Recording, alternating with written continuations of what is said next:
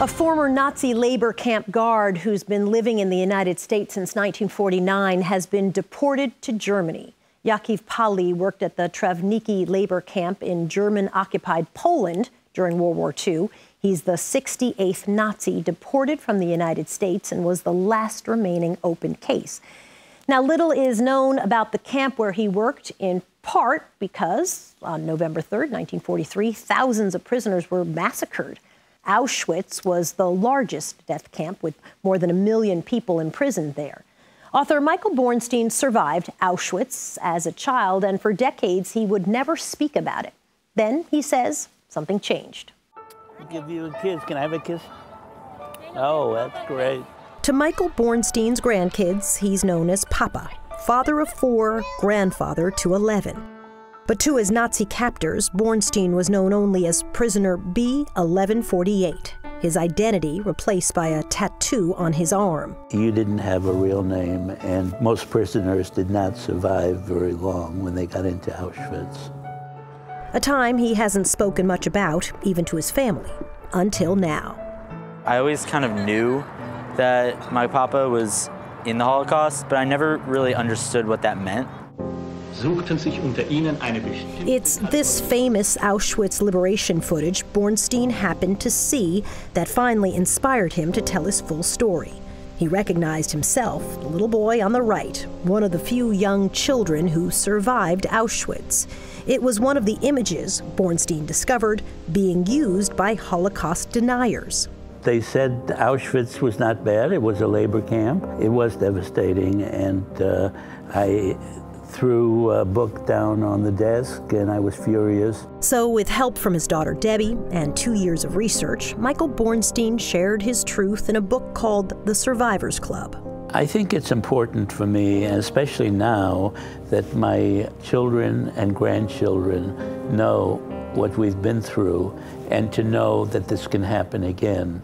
This would have been taken before the Nazis really hit Żarki. Bornstein's story starts in Żarki, Poland, in the late 1930s, with the Germans invading the village and the family's happy life.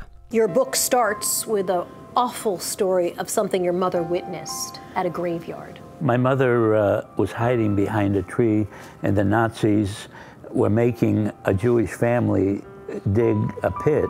After that, the Nazis asked the family to hug, and they killed them all and got them into the pit. And my mother just talked about that all the time. It was very, very difficult for her.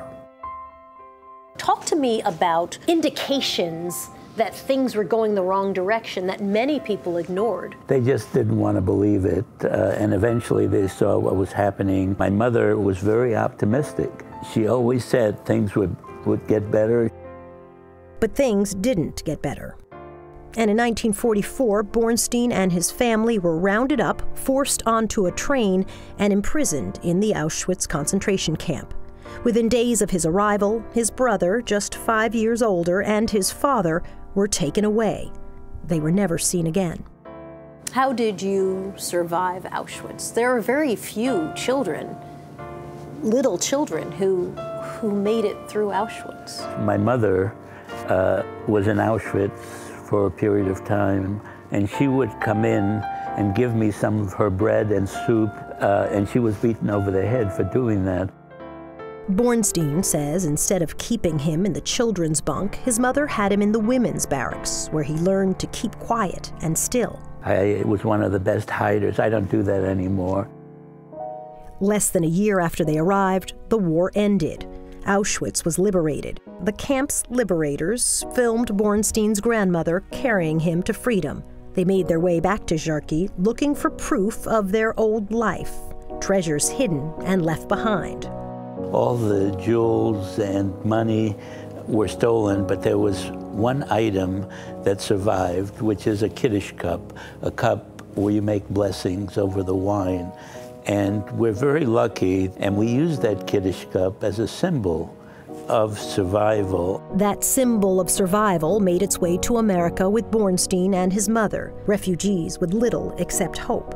Odd jobs and his mother's encouragement earned Bornstein a college degree from Fordham and a successful career in the pharmaceutical industry. a story his family is proud to pass on to future generations. It taught me that no matter what challenges I may face, they can always be overcome. My mother was a very positive person. She had a saying, Gam ze ya'avor. What's that mean? This too shall pass.